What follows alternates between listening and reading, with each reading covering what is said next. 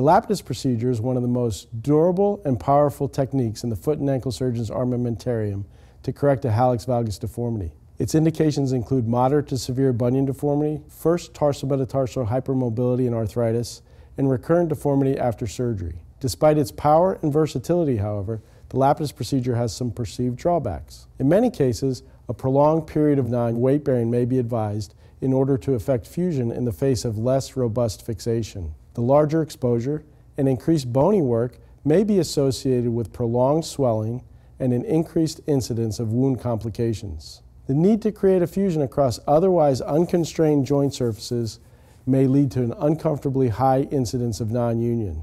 The addition of more hardware may lower the non-union rate, but this also comes with a price. Prominent hardware may lead to discomfort related to shoe wear and irritation of, or even injury to, the adjacent insertion of the tibialis anterior tendon. The Arthrex Plantar Lapidus Plate directly addresses surgeons' concerns regarding the Lapidus procedure and its attendant complications. A medial incision improves cosmesis, limited dorsal dissection minimizes wound complications and postoperative swelling, plantar placement optimizes mechanics, and the anatomic profile preserves the tibialis anterior tendon insertion. This has been shown anatomically. A recent study by Plas et al. In Foot and Ankle International demonstrated that the unique U-shape of the Arthrex Plantar Lapidus Plate respects the safe zone for plate placement between the tibialis anterior and peroneus longus tendon insertions. The plate is initially fixed distally. Application of the integrated interfragmentary screw results in axial compression across the tarsometatarsal joint, enhancing the local environment for healing,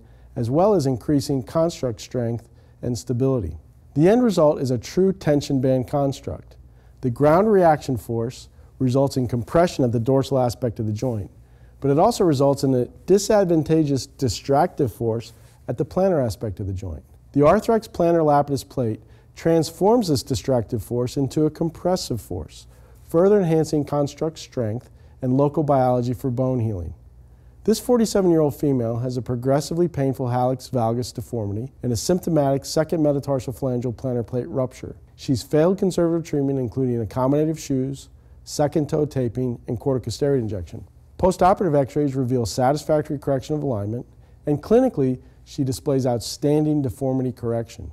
Despite early weight bearing, she already has excellent wound resolution and very little swelling at 4 weeks. This can, in large part, be attributed to the extremely rigid fixation afforded by the plate. In addition, plantar placement obviates the need for excessive dorsal exposure and soft tissue dissection.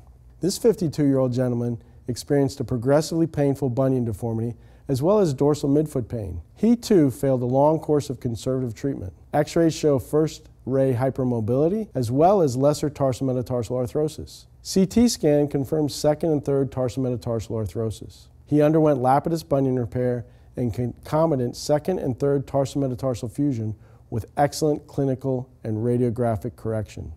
6 weeks post-op, he was back into a comfort shoe with surprisingly good function given the extent of his recent surgery. Post-operatively, I placed patients into a short leg weight-bearing cast for 2 weeks to protect the soft tissues. At 2 weeks, they are placed into a cam walker and encouraged to perform range of motion and strengthening exercises. The importance of swelling control with a compressive dressing or stocking is emphasized. At 6 weeks, they may progress to a comfort shoe. About 30 to 40% of patients may benefit from formal physical therapy at this point. At 12 weeks, they're allowed to participate in activity as tolerated. From a practical perspective, patients can expect to return to unrestricted activity and shoe wear by 4 to 6 months. Thank you very much.